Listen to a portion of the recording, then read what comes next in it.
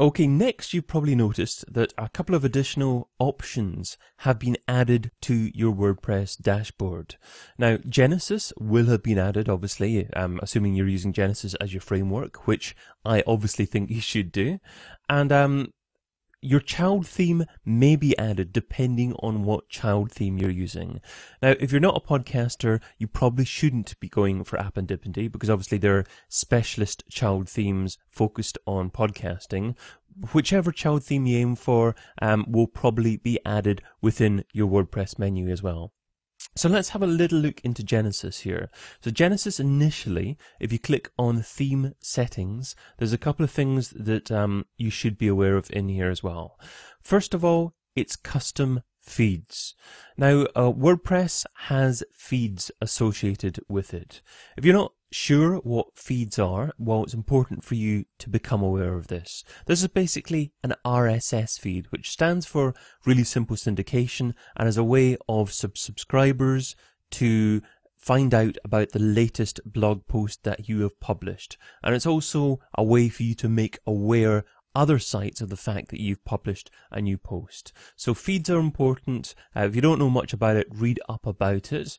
Now, it may be the case that you want to use a third-party service such as FeedBurner. There are pros and cons for doing so. If you're going to use it, then I recommend actually using what's called My Brand in FeedBurner and displaying your domain name. So I've already got this set up for digitalmarketingradio.com. That's where I set it up in here. I will probably set up something similar for businessbookofthemonth.com. So that's at feedburner.google.com and then just search for My Brand from there. So the feed is important. If you want to set up that, then obviously go inside there and do it. There's pros and cons, as I say. It's not absolutely essential, but it's important that you know about it. The next thing I will do is scroll down further here and just show you the header and footer scripts section, because that is very important as well. You will want to include certain scripts within there. So what kind of scripts would you want to add in there? Well, to begin with, Google Analytics. So within Google Analytics, you'd want to go to Admin and set up a new property.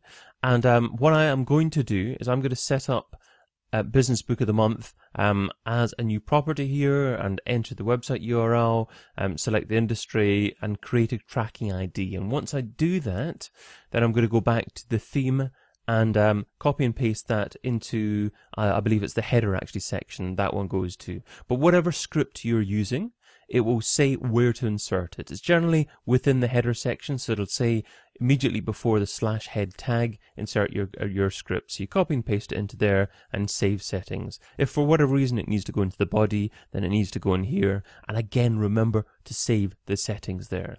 So I'm going to go away. I'm going to get my Google Analytics script and I'm going to insert it in there. And if you're at the same stage, then you go ahead and do it too. Next up, I'd like you to click on SEO settings inside the Genesis tab. And there are a few things that I'd like to make you aware of inside here. So first of all, the Google Plus publisher URL. So this is your Google Plus profile URL. Must be a business URL, not a personal account. To be honest with you, Google Plus is probably less important now than it actually used to be, but who knows how important it's going to be in the future. It's probably a good idea to tell Google what website is associated with your Google account and vice versa.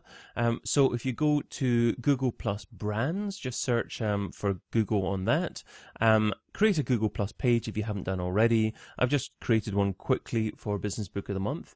So what I'm going to do is I'm going to copy and paste the URL from the top of that page and then go back to my Genesis settings and paste that inside there. In fact, I'm going to save settings just now just to make sure that is saved in there. There's a few other things down here that are important to make you aware of here. Firstly, the homepage document title, the homepage meta description. These two things here are very, very important because this depends on how your website is displayed when people find it within Google search results. So what's displayed in terms of title and description in search results. So you need to get that spot on there as well. Now, I've got a document here just to the right-hand side that I could copy and paste something from. So I could quite easily just call the title Business Book of the Month Podcast. However, from an SEO perspective, that's probably not the best thing to do. So what else could I do? Well, there's a great little tool that's available on Moz actually. So if you just search for Moz title tag preview tool, that'll come up on Google. It hasn't changed since 2004 actually. So if you copy and paste your proposed page title in there and click Cuts Me Google, then it'll show you roughly what your page title will look like in Google search results. So here you can see that you can actually probably have a little bit more text. It's a good idea of course to have your brand name, the name of your business in there, but you can have a little bit of descriptive text. And from an SEO perspective, that descriptive text that in there is very, very, very important. So what you need to be doing is incorporating hopefully a keyword phrase in there that's relevant to your business as well. So I'm going to go to another Google tool now called the Google Keyword Planner tool.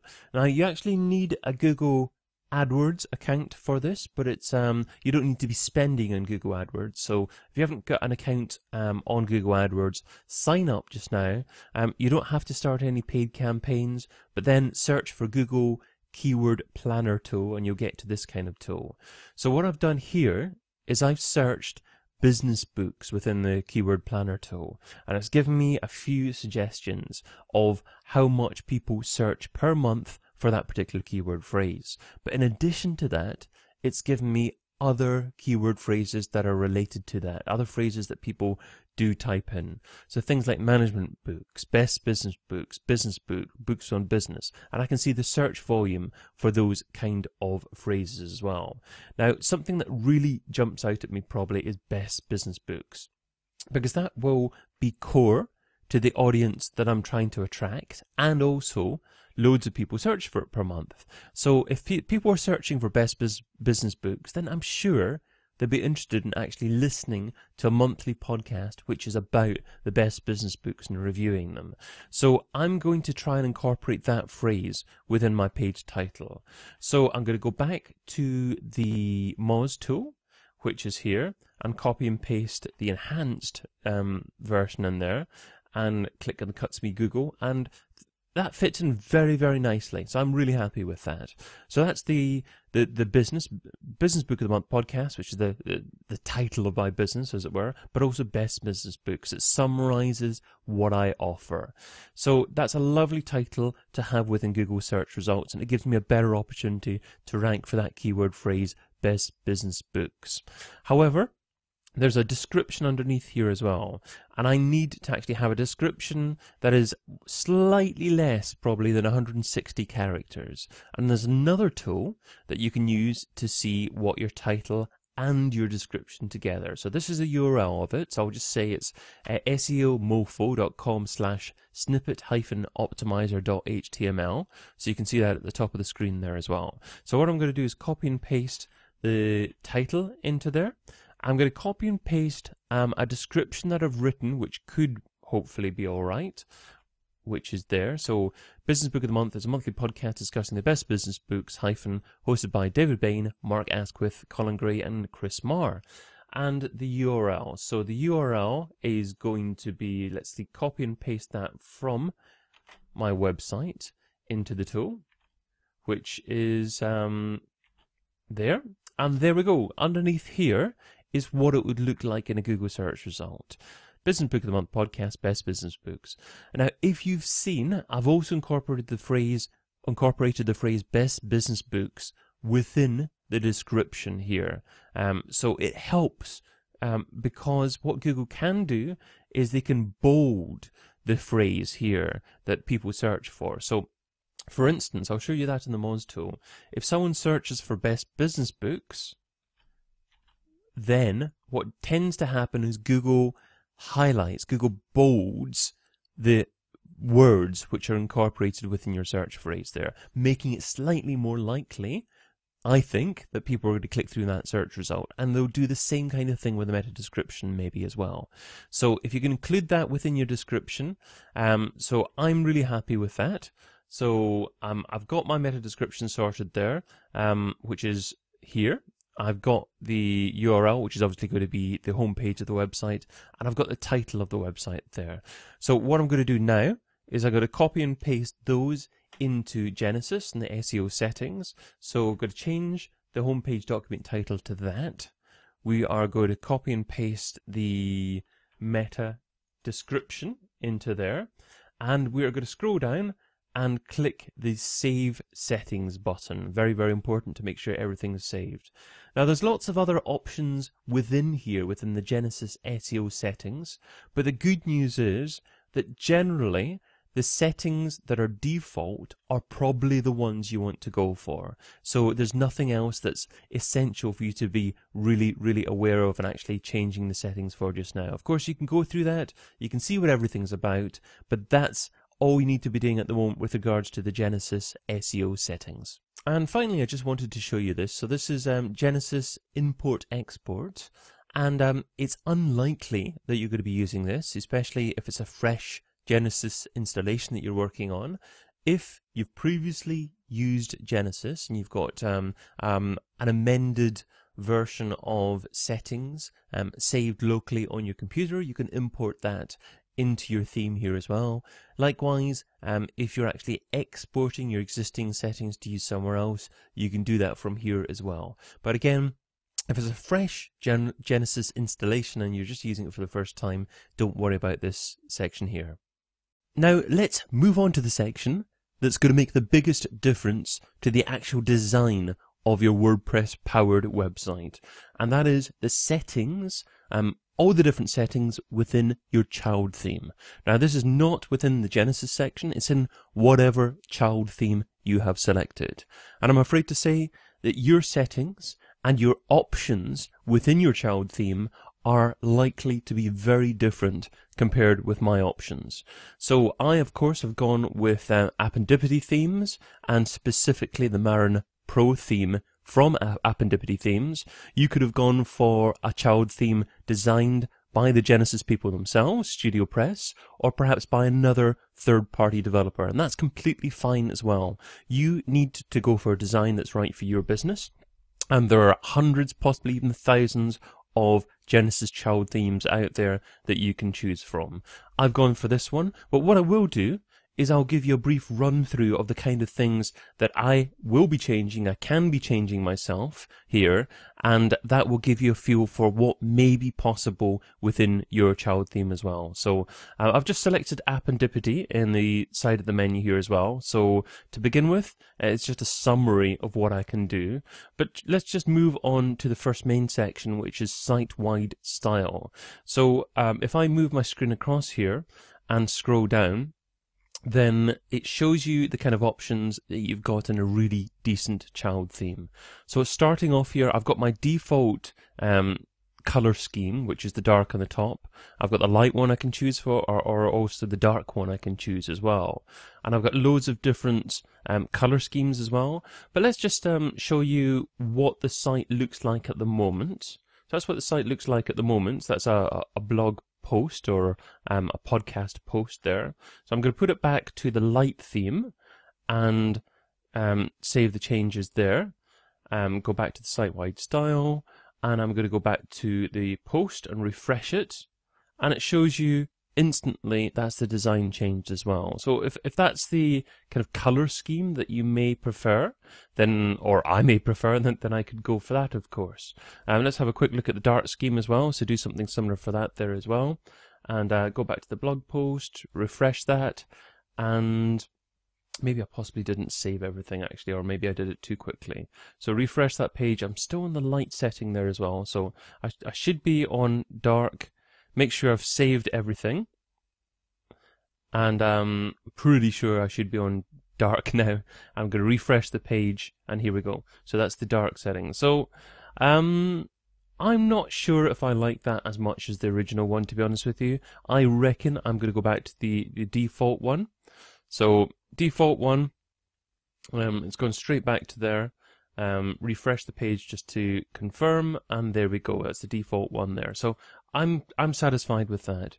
We've got loads of different color schemes as well. Now these are just default color schemes. Now I could, like for instance, change it to blue here, and it's just refreshing automatically. Actually, I don't even have to save it here. So your child theme may behave slightly differently. So that's gone to blue there as well. I don't like that as much. But there are loads of different color options that I can go through that are standard, and I don't even have to stick with the standard ones. There are loads of different bespoke templates that I can actually set up myself by selecting link colors and button colors for everything. So I can really go through just every different color I can imagine here. And while we're here, I'd like to show you another website actually. So this is actually the 6-digit color code.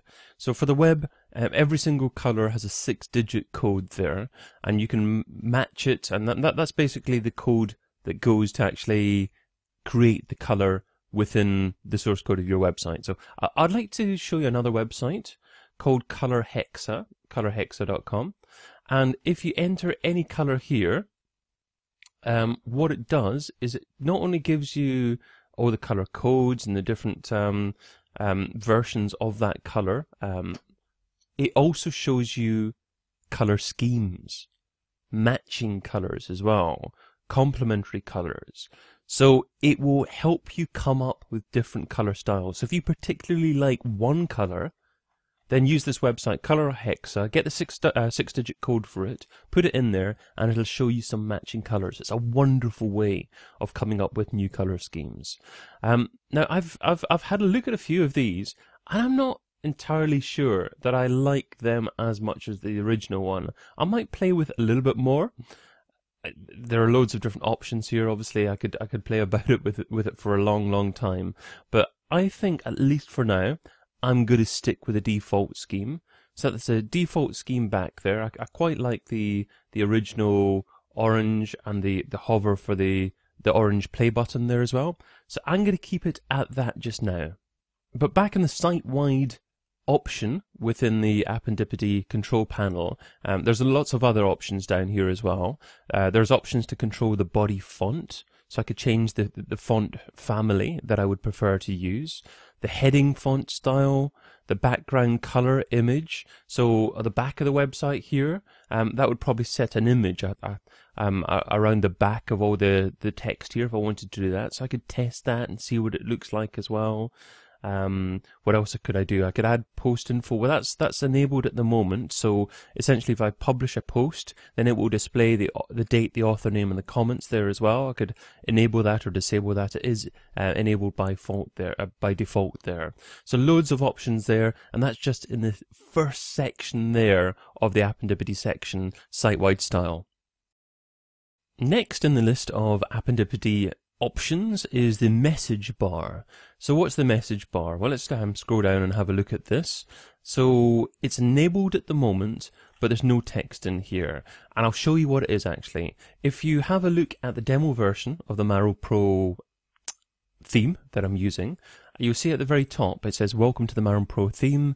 Click here to buy this theme." So that is the message bar. That's the text that is there in the message bar. And what I've done is I've written something that I can use myself within the message bar section. So let me copy and paste that from just outside the screen here. Go back to the section within the WordPress dashboard, and inside the site-wide message bar editor, I'm just going to copy and paste, "Welcome to Business Book of the Month. Click here to subscribe to the podcast in iTunes." So I just want to do that to have something visually where that would go. Now let's go back to the posts. We will refresh this page, and ta-da! Welcome to Business Book of the Month. Click here to subscribe to the podcast in iTunes. Now, I have actually copied and pasted that from Word, and that's a lesson for you because I'm not sure if it's actually kept extra styling in there. I don't particularly want that font. So you'll see the font Welcome to is slightly different to the font here. So let's go back and have a look at, hopefully we can have a look at the code behind here. So in the message bar, the text option there, and look at all this horrible extra stuff that's been copied here from Microsoft Word. So lesson number 1, do not copy and paste directly from Microsoft Word if you are wanting to add something to your WordPress blog. So what I'm going to do is copy and paste it into Notepad instead. Copy and paste it from there and try again.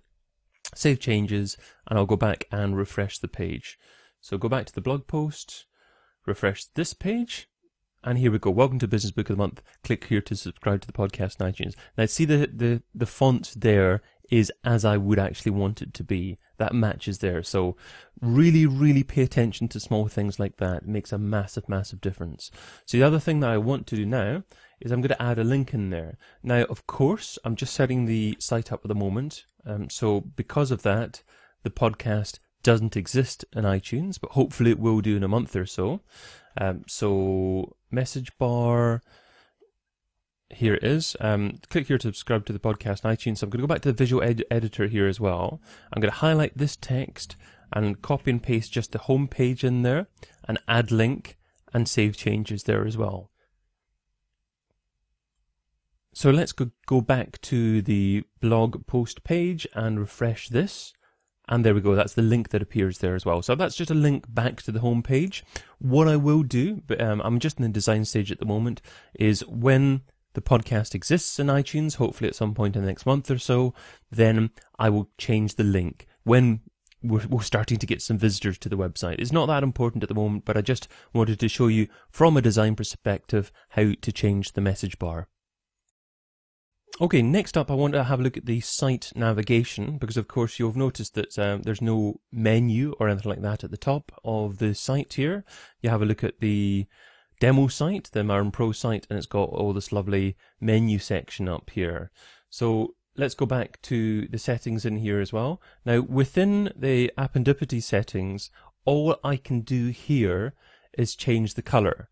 So I could easily do that if I wanted to do that, but if I'm not going to change the color of the main font and then the main play button being going away from orange, then I'm probably going to keep this the same. Or at least I'd keep this the same for a while. And this is of course where I could use the color picker. Remember the color hex picker that I showed you in the last video. So what we could perhaps play on doing is by introducing other colors into the section here. Maybe I could find a nice green that works nice for the navigation menu, but keep the orange for the play button. Just show you that at the bottom of the screen.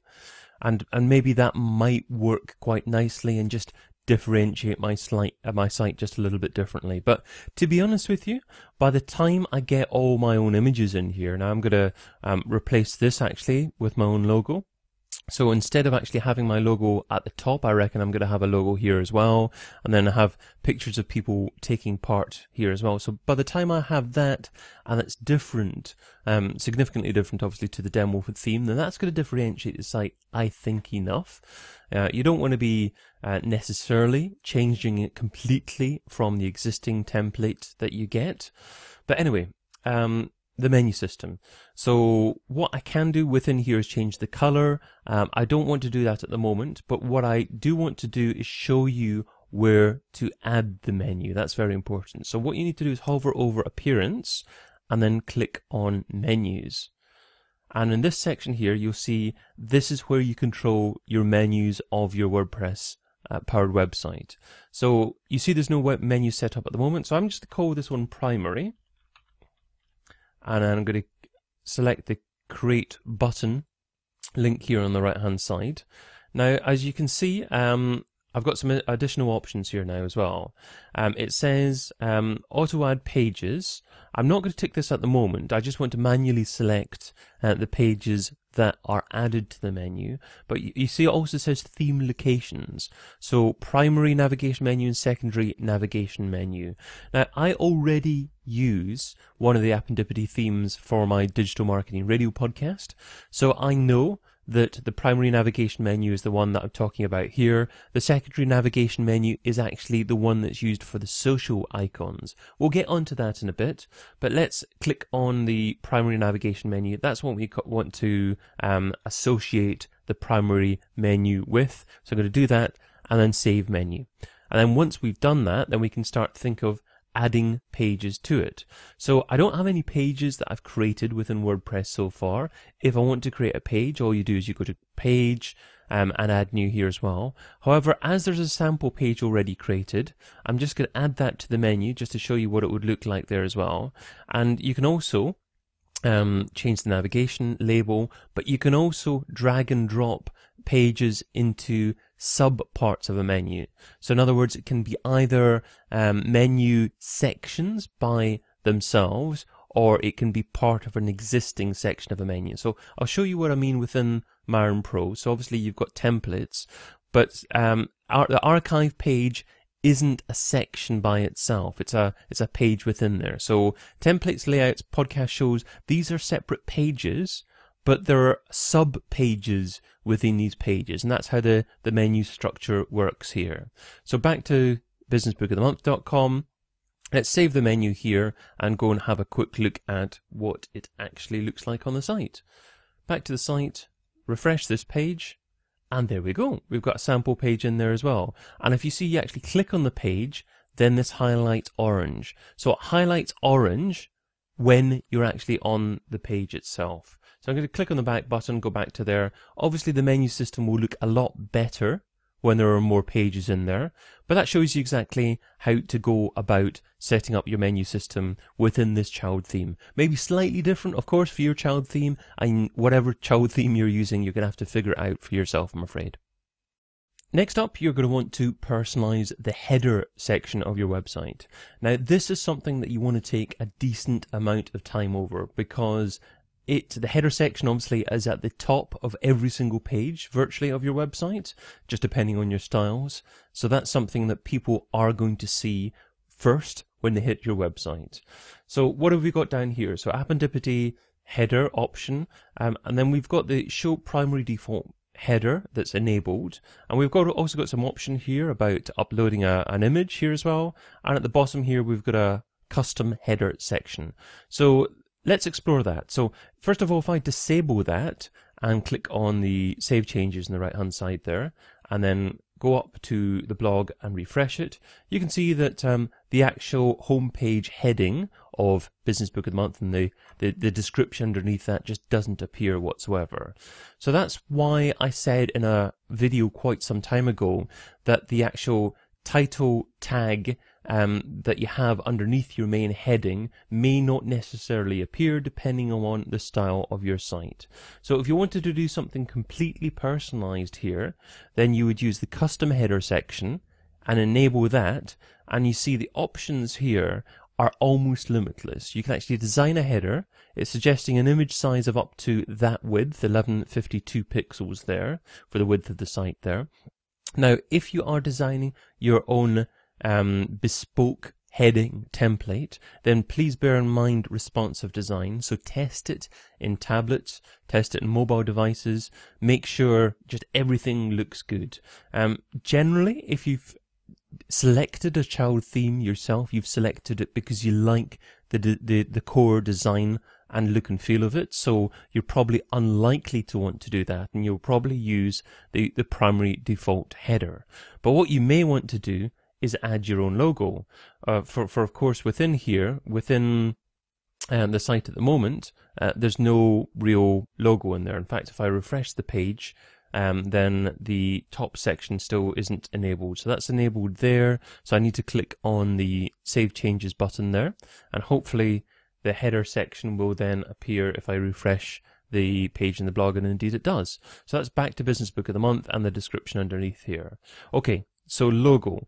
So I may want the logo to appear within here, or if you recall the actual home section of your website, you can feature, if you recall the Marin Pro demo, you can feature your logo here as well. That's probably what I'm going to go for personally. I like the idea of having text up here. If you know SEO, then that's an H1 heading. This is an H2 heading. So that's a really great starting point when it comes to telling search engines what your page and your site is about. But it also helps readers as well, and it helps the site load quickly as well. However, I completely get it that some businesses want a logo in the top here instead.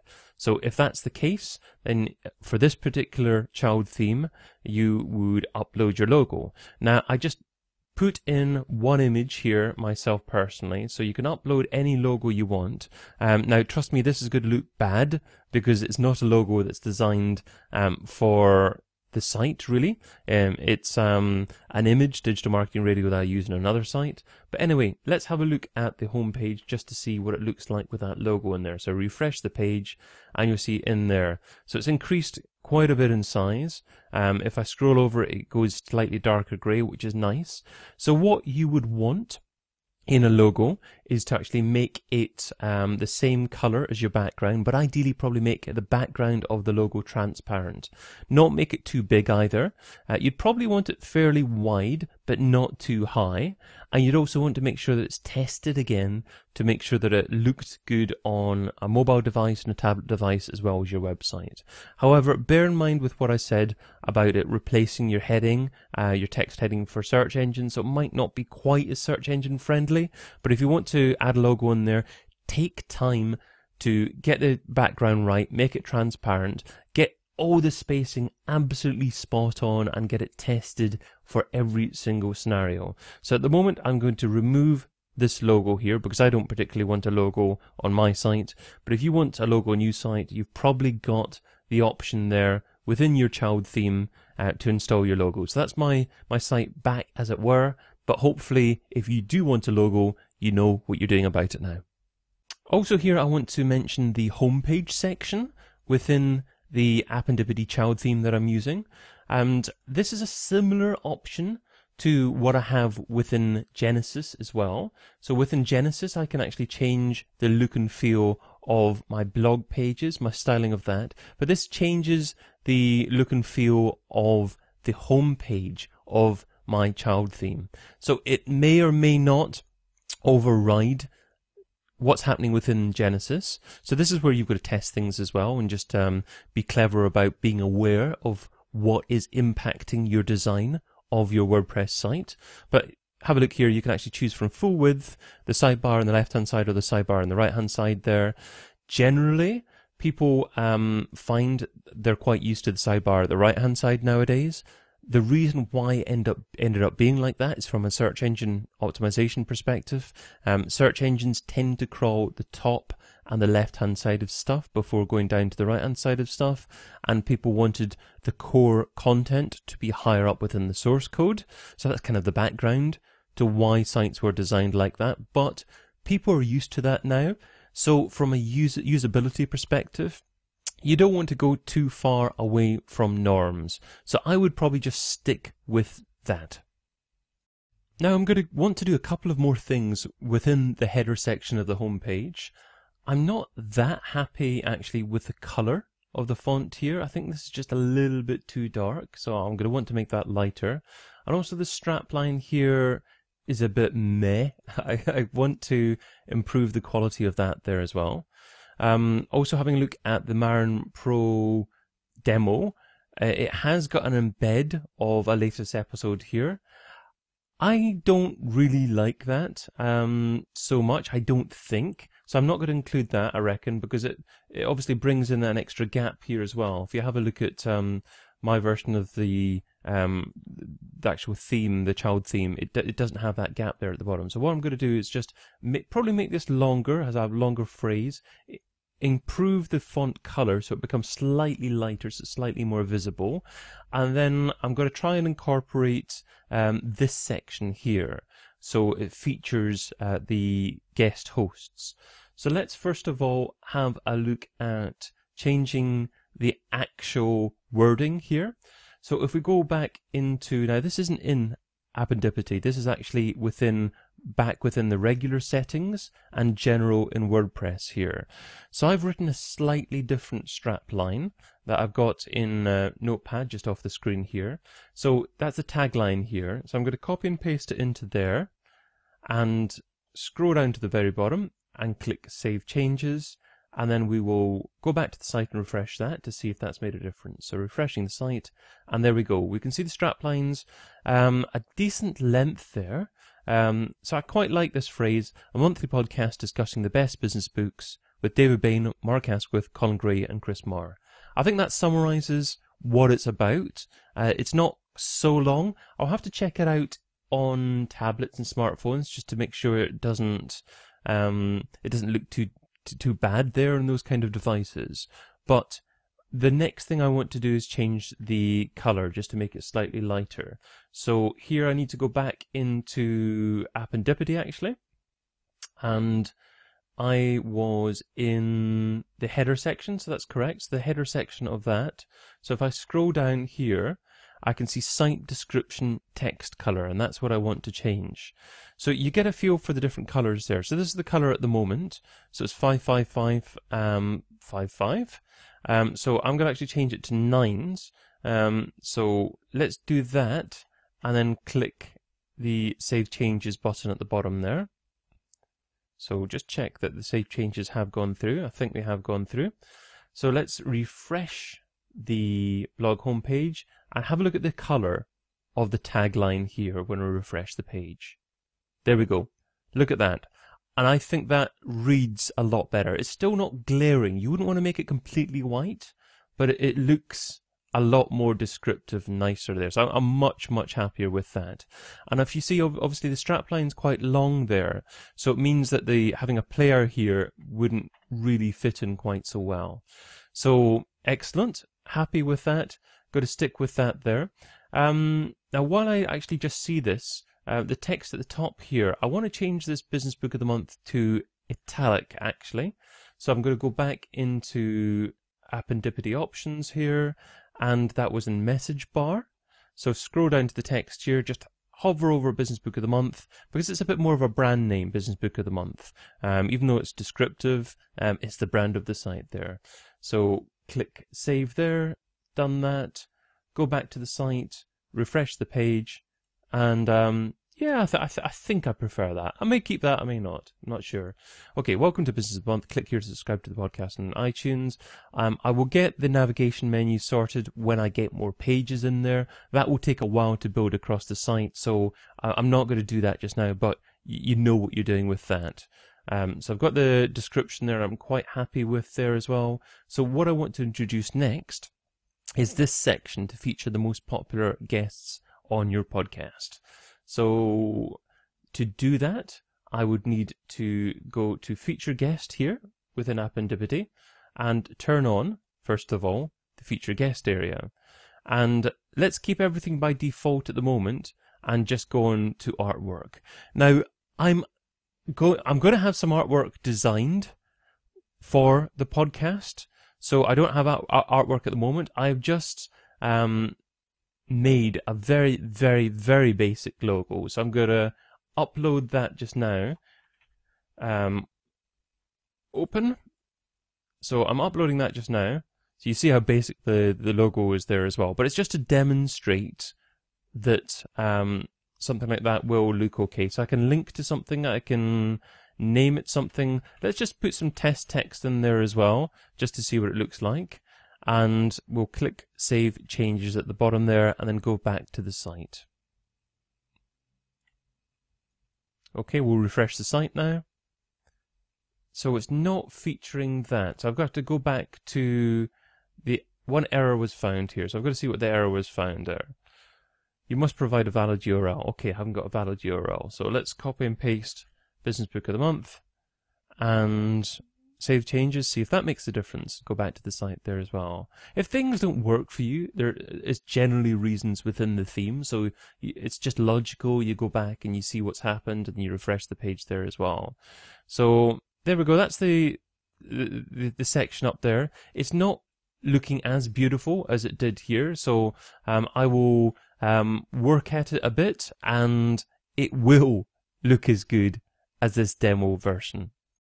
Okay, I've come back to the featured guest section of the Appendipity theme, and I found this cool little number here where you can actually put up and down.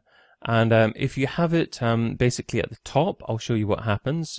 Save changes, and we'll go back to the site, Business Book of the Month, and refresh it. And that actually makes the image round there. And if you go back to the settings there again, now I had it halfway, which is 25 and 25. We will save the changes at the bottom there and go back to the site again and refresh that. And that gives us rounded corners basically. So that setting is what gives us the rounded image. So if you go back to the Marin Pro theme, that's what they use to actually get the rounded image there. I quite like the rounded corners. Might keep it at that, but what I'm going to do now is add different guests. So the four of us are going to be presenting the show. So I have saved 4 different images of all of us. If you make sure that you load images in the correct size generally when you've got anything to upload, because you need to try and keep your web pages loading as fast as possible. And if you keep your images the right size and not too big, then that's going to be a massive bit behind ensuring that your web page loads fairly quickly. Okay, so get the images right here. So I'm going to upload the files here. So I'm going to have to browse to a new folder, which is Business Book of the Month with the BBOTM. So we'll browse towards that. And that's it open. Okay, so we've got the 4 images here. So I'm going to first put myself in there. So I wouldn't worry too much in this instance about adding to here. I might just add my name as the alt text, and that way I can just copy and paste across to the settings within Appendivity themes. So I'll do that and click select there at the bottom, and here we go. So that's the image there selected. So the guest 1 link and the name is what I have to add now here as well. So what I'll do is I'll just add the name, and I'm just going to actually keep the link the same as the previous logo. So let's do the link as that, because I get the feeling that it'll say, as it did with the previous image, that a link is required. So in the future, I'll come back to amend this. I might have a page about myself on this site that I can link to, or I might have a podcast episode about myself as well. So click the save the changes here as well. Now, just before we do the rest of the guests, let's have a look at the site to see if that has changed. So refresh the page, and indeed it has. So there we go, that, and it links to the home page as well. So that's starting to look quite nice there. So let's go back and do that for the other 3 guests on the show. So scroll down this page here and get to the next guest, which is featured guest 2, which is of course Mark Asquith. So we will load the file for that there, just off the screen there slightly. So I'll just show you what I'm doing. And let's add the alt text as Mark Asquith, and copy and paste it as I did previously. Click select there at the bottom, copy and paste Mark Asquith, or sorry, paste Mark Asquith into the name, and we will just use the same link as before. And there we go. And before I add the other guests, I just want to save the changes there just to make sure that is saved. But I will carry on adding the next one, which I might as well do it in the same order as listed here. So Colin and then Chris.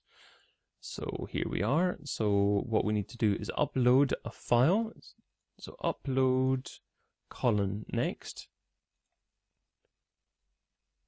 And we will write Colin Gray in the alt text. Copy and paste his name and click select at the bottom there. Add his name into the guest name here. Just use the homepage link here as well. Click Save Changes at the bottom, then all we have to do is just do the one more guest after that, which is Chris Marr. So we'll scroll down again, get to featured guest number 4, select Chris's image, in fact I have to upload it, and select Chris, open that, and we will add Chris as the alt text, and select at the bottom as I did before, add him in the name, and then just use the link as used in previous episodes. Again, I will change this link, probably have a page about Chris on the site, maybe an episode about Chris, whatever it is, it's going to be a more relevant link than the existing link. Save changes, and that's the changes saved there. So I'm going to go back to the home page, refresh that. And there we go. That's starting to look pretty cool. Now, Colin Gray, the only thing that I'm not quite so satisfied about that image is it's got a white background. Now, the actual original image had a grey background. So I think what I'm going to do is I'm going to play about with that and possibly make the background slightly more grey, just so that there is that shape around Colin, just to make it like the rest. And I might see if I can get a shot of Colin just zoomed in slightly, so his face is slightly larger like the rest of us. Now, the only other thing to consider is the fact that there's 4 guests in there, and of course the default version of the theme has 5 in there. I think 4 looks okay, and it's just a case of figuring out for yourself what looks best. But I'm pretty sure that probably looks okay. I could add another in there, but it's not absolutely essential to do. If I added another in there, obviously there's not another guest host at the moment, so I would probably do an image with a silhouette of someone and saying something like "you," so to encourage people to actually interact on it. So there are ways of getting round a rigid design, and obviously because you choose a design, because you choose a child theme, there are a few elements that you're kind of stuck with unless you go for the completely custom CSS version of it. And I reckon that if you're looking to use a theme that's pre-existing, you're probably not wanting to customize it too much. So, but it looks fairly good. I'm fairly happy with that, so let's stick with that at the moment. Next, we're going to have a look at the audio player option. So again, in Appendipity, audio players there in the menu. And just scrolling down here, we can see that the main page audio player is disabled. So let's enable that just now, save the changes, and see what that actually looks like on the website. So going back to the main website here, I'm going to open it up here. There we go. And we can actually see the audio player at the bottom of this page. So if I scroll down here, so that looks pretty cool having it in there. But again, having a look at the actual Marin Pro demo, we can see an opt-in form there as well. And I quite fancy that as well. So I'm not too worried about the text here, because the text will obviously be taken from the blog post. So it is what it is at the moment. No problem at all. It looks better here because it's taking the first paragraph or so of text from the post content. But how do we get this opt-in form here to the right-hand side? Well, it's not in this section of the menu. So what I will actually have to do is go down to the one below, which is called Opt-in Widgets. And I'm with Aweber. So I'm going to select Aweber there, make sure it's selected there, save changes there. So this particular theme supports GetResponse, Aweber, iContact, and MailChimp. So that's one of the reasons why it's probably fairly good to go for one of the really big email providers at the moment. So that is that selected there, but there's no area within this section for you to choose where the form actually goes. So what we're going to have to do is actually go into Appearance and Widgets. So this is in the main WordPress menu, and then you see this option here called Appendipity Opt-in. So what we're wanting to do is have it within the player widget area. So homepage player widget area, so that's about right. So let's click Add Widget. Now, call to action here, we can add some text in here for a bit, but I'm just going to scroll and add some stuff here. We can add an ebook image there as well. And seeing where it says Aweber list name and thank you URL. These are really important. Obviously, when you log into your Aweber account, then within your account, you'll set up different email lists. This is beyond the remit of this course, obviously, but just to give you an overview, make sure you select the right list name. So it'll be the same roughly for each email provider.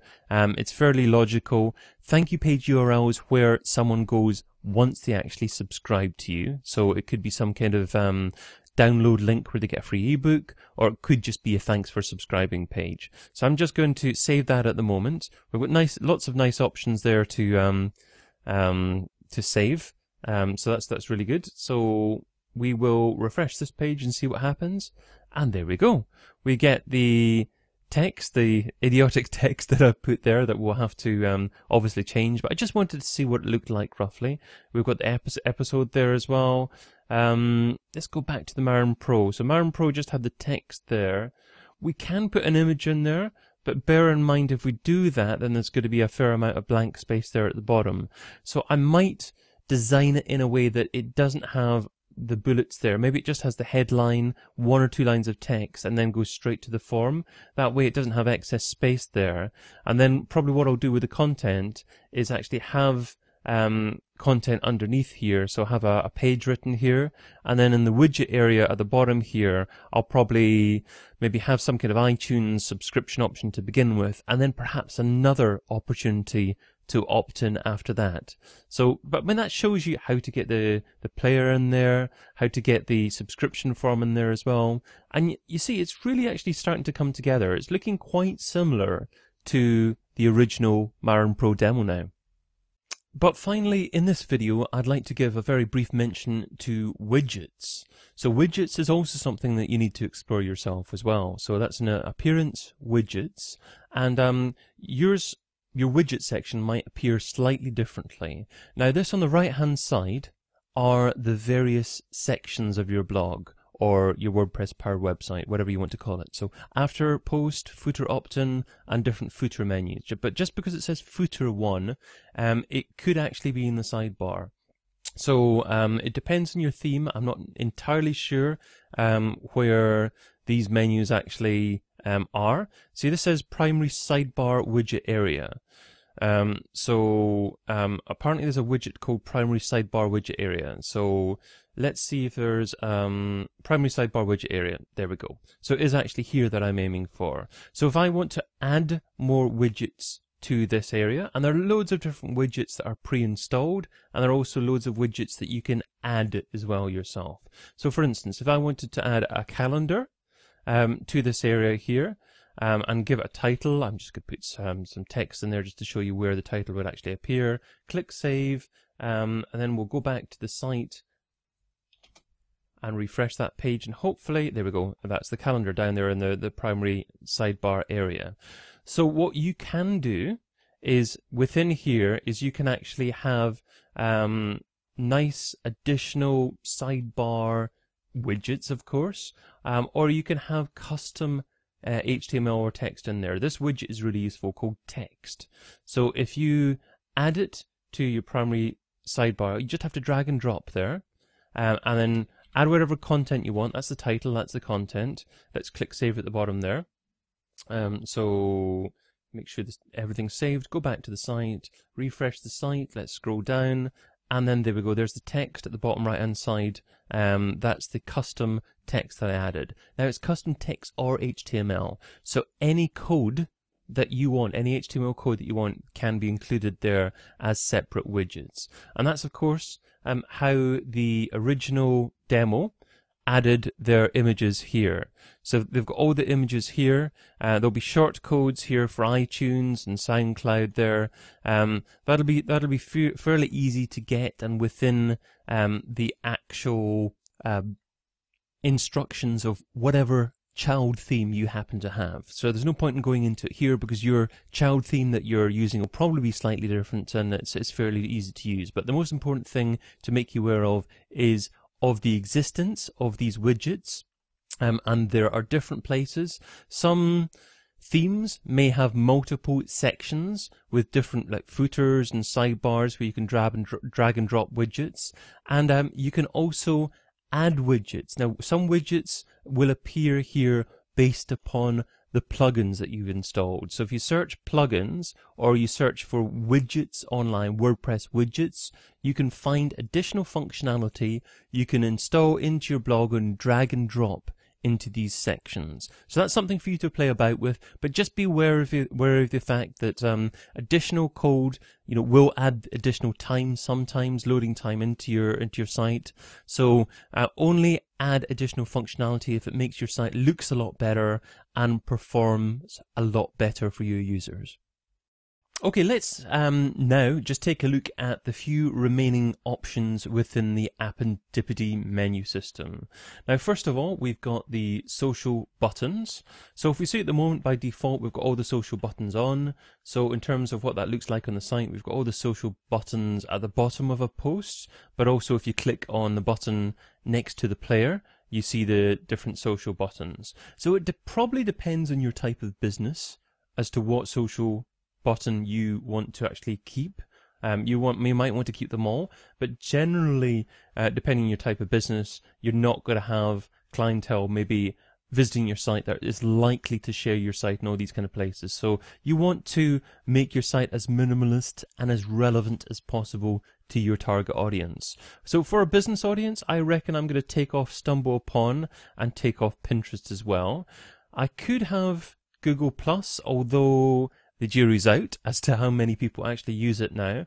But let's try to see what it looks like using Google+, LinkedIn, Twitter and Facebook. As you see, I've also added my Twitter username there as well, where someone actually shares it automatically via @DavidBain will be added to it. Now, I don't think at this stage I'm going to have a Business Book of the Month Twitter account separately, because generally Twitter is much easier to be interactive when you're tweeting as yourself rather than actually as a brand, but we'll see what the future holds. I'm not too sure. So let's keep those 4 networks at the moment, click Save Changes, and then we'll check out the site to see what that looks like. So go back to the home page, refresh that, and yeah, that looks pretty cool. Facebook, LinkedIn, Twitter. I'm still not sure about Google+. I'm in 2 minds about that one there. It kind of looks good with the 3 blue ones there, I think. I mean, it might even be a design thing there that I'm not entirely sure with. I'll tell you what, I'm going to take that off just now, and I could possibly put it back again in the future. So let's see what it looks like without the Google Plus there. Click Save there, go back to the home page and refresh this page, and there we go.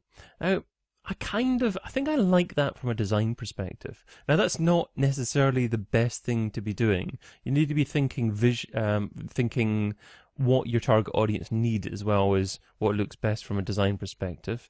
But I'm going to keep those 3 networks at the moment. We'll probably do a little survey, perhaps, with the people that visit the site, see what they prefer as well. Okay, moving further down here, you've got previous and next posts at the bottom of posts. I kind of quite like having that from an SEO perspective as well.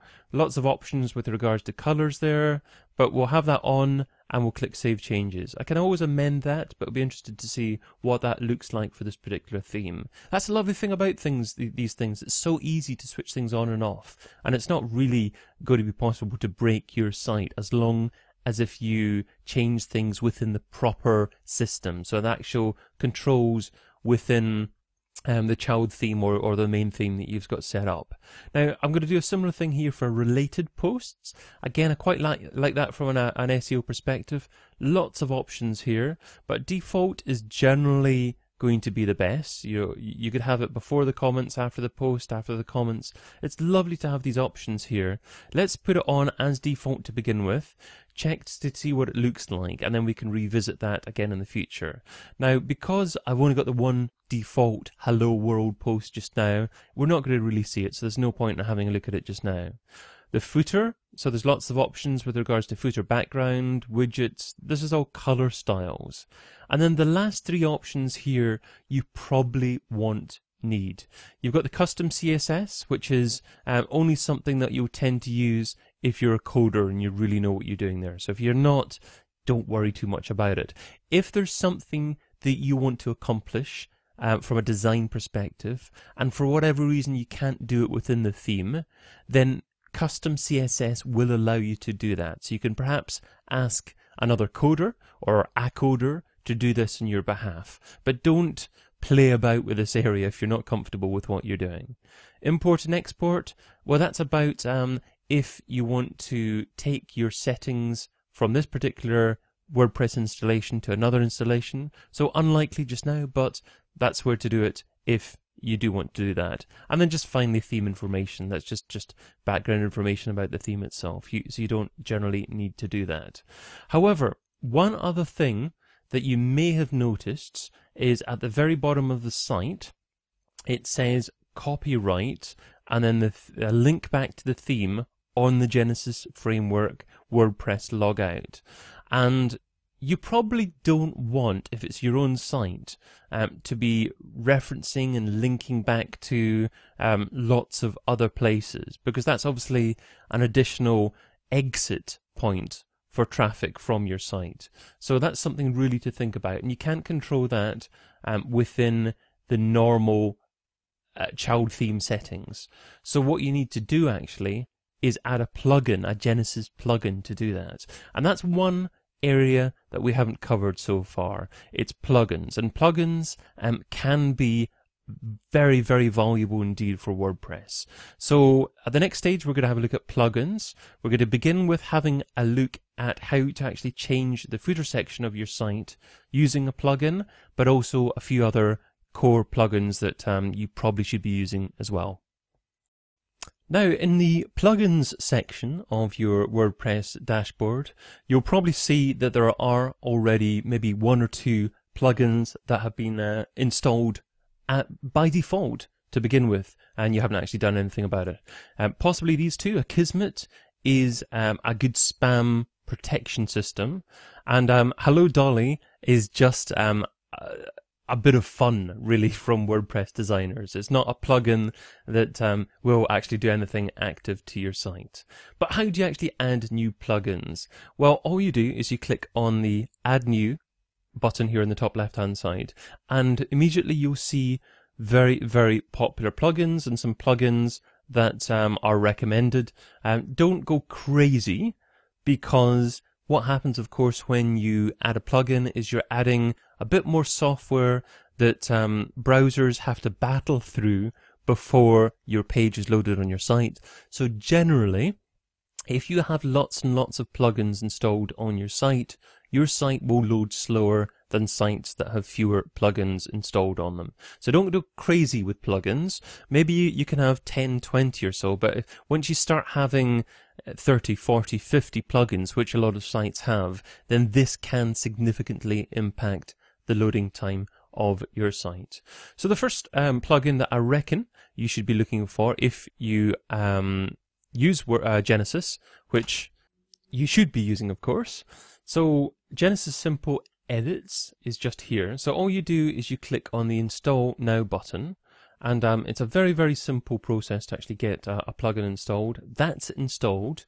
Once it's installed, you need to activate it. So obviously only activate plugins that you're confident aren't going to muck up your site.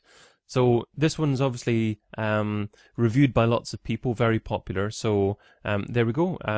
All we do is we click on Genesis.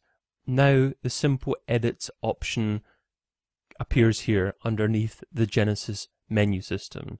So that's where plugins go. Plugins will appear within the menu system generally here. Now there's no hard and fast rule as to where they might appear. They might actually install themselves as their own core piece of the menu, or they actually might disappear under some subsection of the menu. So sometimes you have to hunt for where the plugin installs itself, but generally it's fairly logical.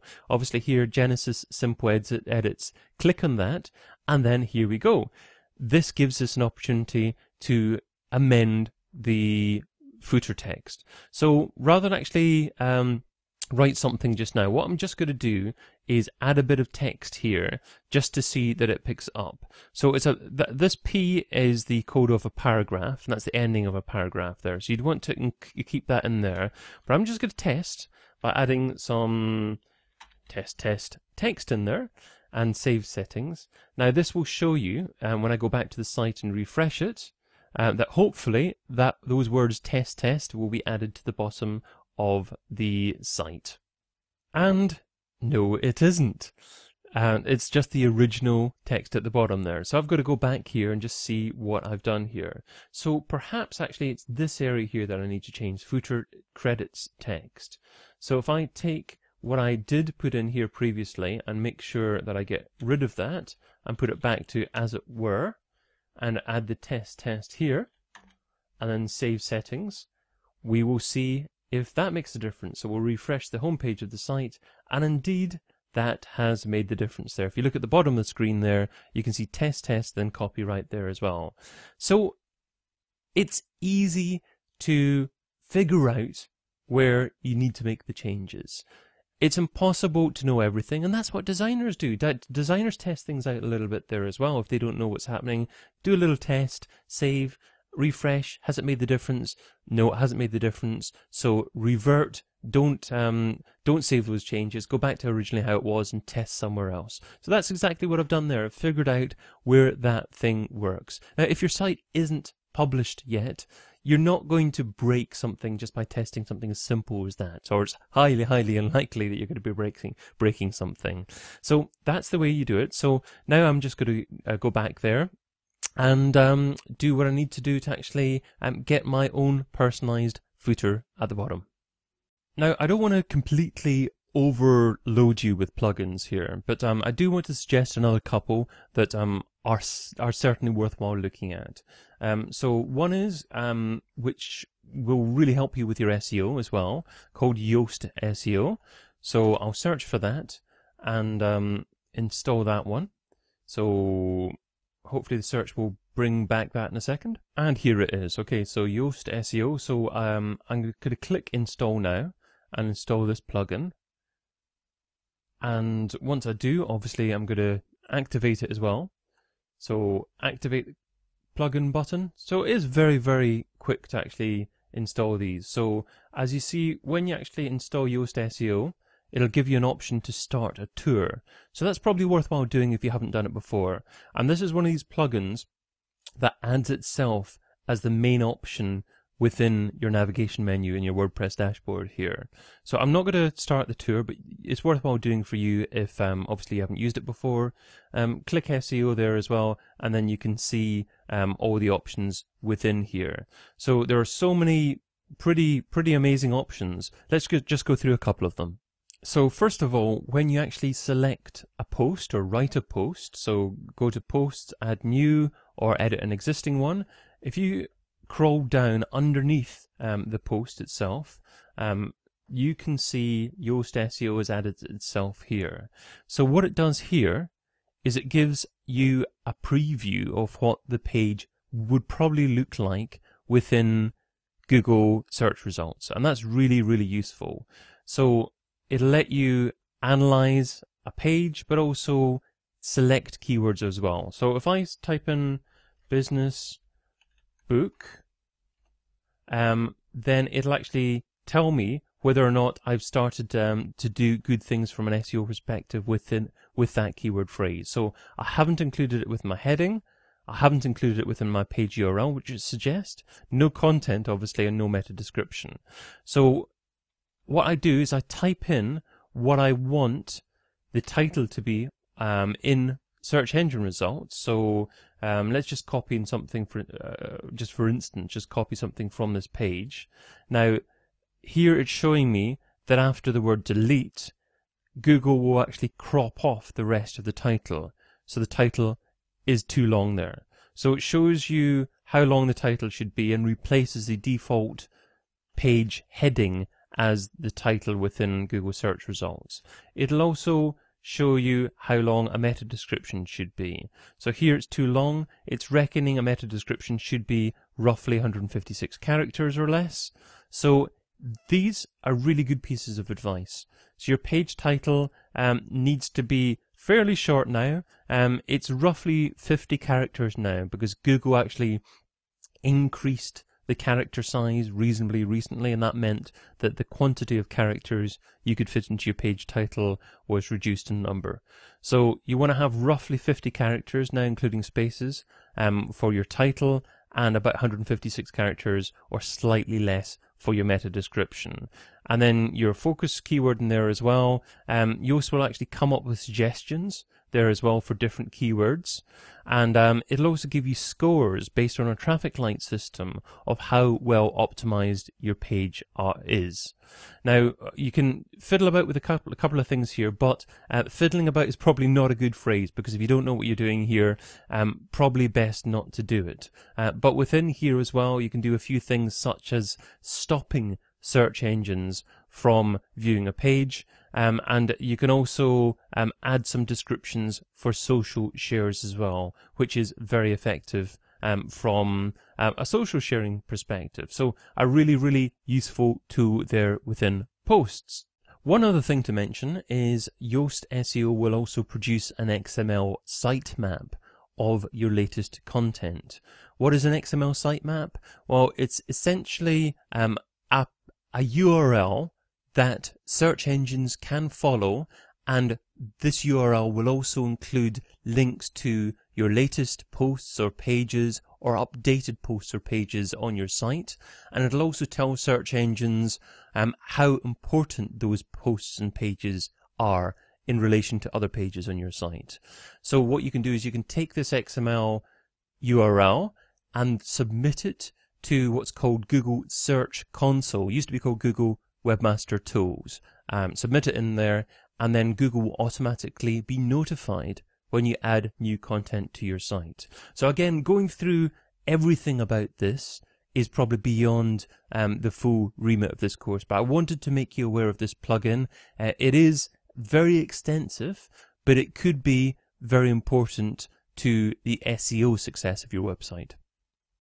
Now, a third and final plugin that I would like to take a look at with you is something that will help you produce a contact form. So let's click Add New, and there's a plugin that I have in mind. So I'm going to search, I'm going to crawl across here first of all and search for Fast Secure Contact Form. So I'll search for that, and this plugin here has had over 400,000 installs. So I'm going to install that here on businessbookofthemonth.com, and then once it's installed, which it has been done, is click Activate there. So it's activated there. Now, within the plugins menu, you see FS Contact Form. So if I click on that, and then within the basic settings, I can see the short code for this form, which is this here. So I'm going to copy and paste this here, and then I'm going to create a new page, Add New, just called Contact, okay? So that's a new page called Contact. So the URL of this page is going to be businessbookofthemonth.com/contact. So I can change the heading if I want in the future, but the URL I want it to be just businessbookofthemonth.com/contact. So I'm going to just paste the short code within there, and then all I'm going to do is publish this page. So let's publish it here. Now that's it published there on the site, and let's view the page. So click on the View the Page button, and then when that's done, then a contact form appears there.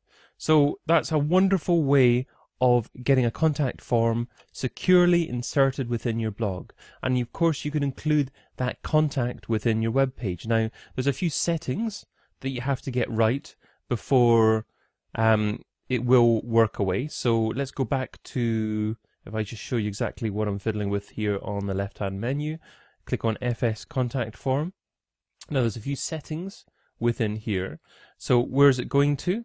Well, by default it's selected the email address that I have that's set up within WordPress. So I can change that if I want to. I'll probably change that to contact@businessbookofthemonth.com or something like that, and it's got some standard settings up there, but by and large it's fairly plug and play. You can change things like styles, like fields. There are lots of things that you can play with just to change the look and feel of it, but in terms of what it looks like, well, you've seen what it looks like. You know, you've seen it on a page. You've got your page in there already, so your page is /contact. So let's just go to that just now actually, businessbookofthemonth.com/contact. Okay, so that's the URL of the page. So what I'm going to do is copy and paste that. I'm just going to add that to the menu as well. So I'm going to go back to the WordPress dashboard, and then I'm going to click on Appearance and then Menus. So remember having the primary menu. So you've got the primary menu here. So within the primary menu, you've got your one page. So you've got your contact page here now. Let's add that to the menu. Now we can either add that separately or also add that as a page within the sample page section. So I'll add it twice just to show you it working like that. I'm going to scroll across here and save the menu. Click on the Save the Menu button. So that's saved there now. I'm going to go back to the site and refresh the page, and now we've got sample page. Underneath that is contact, and then contact's the separate section there as well. That's because I added it twice, just because I wanted to show you how easy it is to add pages there. So there we go. That is adding another plugin, the contact form plugin to WordPress. So easy to do. It's up to you now to go away and find plugins that are relevant to your business. It's challenging sometimes to get an absolutely great plugin, so make sure you select the right one, and make sure you don't add plugins just for fun. Only if they make a massive difference to your site, add in plugins. So plugins is an integral part of the success of the future of your WordPress powered website. And that just about takes us to the end of the course. Now obviously you'll have seen that businessbookofthemonth.com isn't completely finished yet.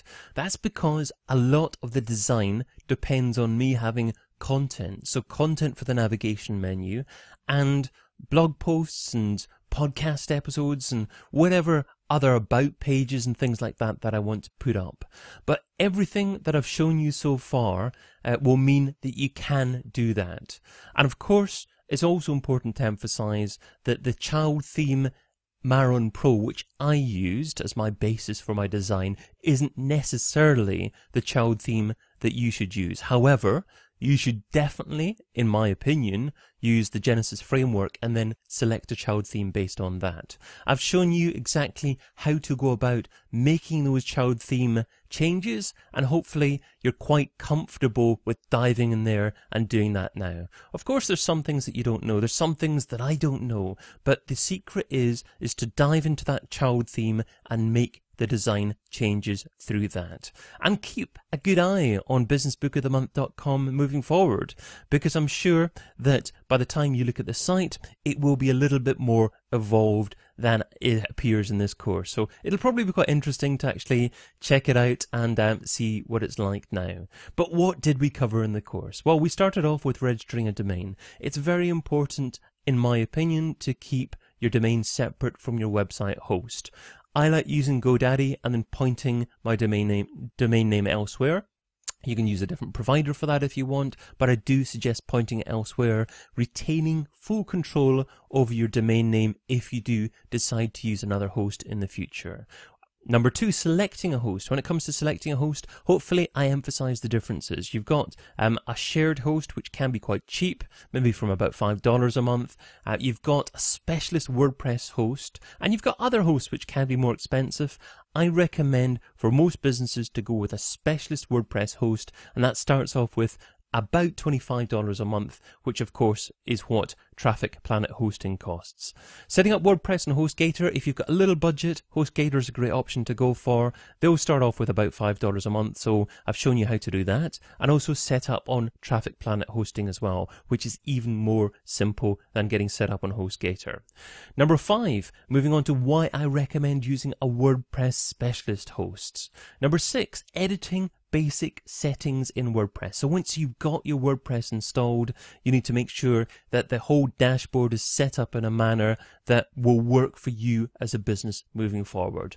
Number 7, installation and initial setup of the Genesis framework. So that's very, very important to get right to begin with. Not very many settings there to get right, but have a look at those videos and get those settings done before you proceed with the design stage.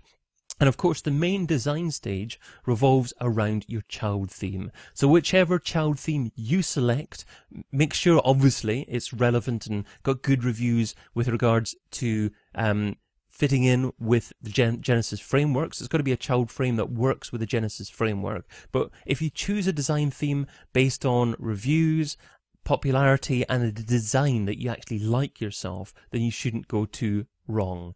Number 9, widgets. Remember those little bits of code that you can add additional functionality to your sidebar, to your footer, different sections in there. So things like adding subscription code for your email provider, your email marketing provider will tend to be a widget. And then number 10, plugins. So plugins are slightly bigger programs that add additional functionality to your core WordPress dashboard. So that could be things like things as simple as adding lines of text, or perhaps improving the SEO of your WordPress. It could be about adding a contact form, or it could be something entirely different. Don't add too many plugins because of course that may slow down your site. But follow the steps and then play around in your child theme, and then tell me, hopefully in the comments, how it went for you. I'd love to hear from you as well. So that really does take us up towards the end of the course. Hopefully by now you feel quite a bit more comfortable with what WordPress is and how it can really benefit your business. And hopefully by now you understand that you needn't spend loads and loads of money on a CMS, a content management system, or an expensive website design. Yes, there are instances when it's necessary to spend lots of money on a website design, but a lot of businesses spend money that they don't have to. So you need to be clever and invest in the right areas, and hopefully that means a little bit of training and a little bit of perhaps design, a few nice logos, just to complement a really nice child theme within the Genesis framework. I think the three most important things that I would highlight is, first of all, don't skimp on hosting. Now, you can perhaps get away with HostGator for a while, or a service like that when you talk about their shared hosting service. But if you use a specialist WordPress host, your website loading time can be just half the amount, and that can be an incredible difference in terms of site performance and the perception of the professionalism of your brand. Next, I would say get a decent site framework and a decent child theme. Look through 50, 100 different child themes. Get the child theme that's absolutely right for your business. And then thirdly, I would say put the work in. You know, spend a day or two re-immersing yourself in WordPress and understanding what widgets do, what plugins there are, you know, what different facets of your child theme are, and how different areas work. Because if you just understand the basics of how it can work, then you'll understand how to lead perhaps a designer in the future, and you'll get a designer to do a WordPress website in the way that you want it done, rather than actually getting the designer to design code in a way that perhaps isn't that efficient. Because there are a lot of designers out there that design beautiful designs, but perhaps in a fairly inefficient way with big bulky images and lots of code behind that. So you want the framework of your site to be very, very, very efficient. And to do that, of course, use the Genesis framework and a decent child theme. And then you can amend that child theme after that. Just a few other thoughts. Now, if you're not entirely confident after going through the course, and if you've got more questions, please ask questions within the conversation section. Perhaps I may even design another video or two to answer your questions. So give me the opportunity to answer your questions. I really would like to hear from you. And of course, if you love the course and you're fired up, raring to go, and you really got a lot out of it, I would really appreciate a good review. So if you can possibly leave, a big 5-star rating and review, I would really, really appreciate that as well. And finally, of course, I've got at least another course in Udemy as well. You should check out my What is SEO course, because SEO builds on what you should do in terms of content marketing after you launch a blog or a website. But that really does take us to the end. So thank you so much for staying with me all the way. And I will, I'm sure, see you and hear from you again at some point in the near future. Bye for now.